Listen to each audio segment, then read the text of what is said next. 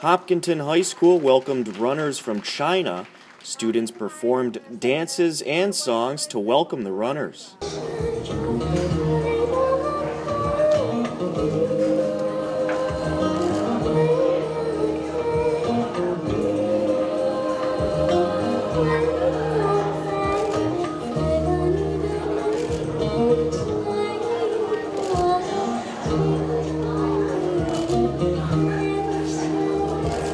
It was just a spark of an idea that was given to the school superintendent, Kathy McLeod, and then a whole bunch of organizations came together that included Golden Pond, Dynasty Restaurant, the entire Chinese community here in Hopkinton, and a whole bunch of other organizations came together, including the 26.2 Foundation, to put on this event that had it was such a warm welcome for our visitors from Shanghai and Beijing who are here to run the marathon, and Dmitry Kyriakides, who lives in Shanghai. A lot of you know his father won the 50th Boston Marathon and has a statue right outside of Weston Nurseries dedicated to his father's win.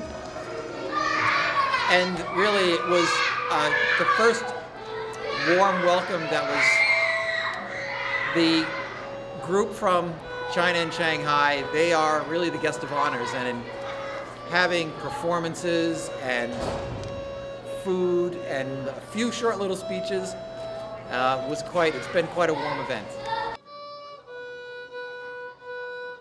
It was a surprise because Tim Kilduff and Mike Neese of the 26.2 Foundation, of which I'm also a member,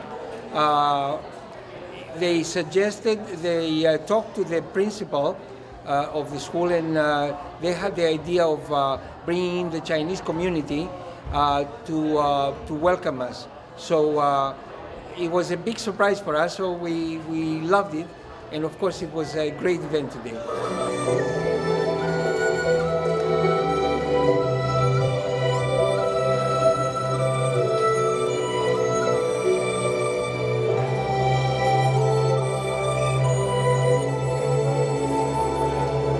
Come here to Boston to enjoy this incredible atmosphere. I can honestly say, because I'm involved with the international marathon movement, and I go to many marathons around the world, that Boston is not only unique because of history, but the atmosphere is something else. No other big marathon has got the same atmosphere, because here in Boston you have 3 days of a big party in the city, Saturday, Sunday, and Monday, where so many people come to enjoy this the race.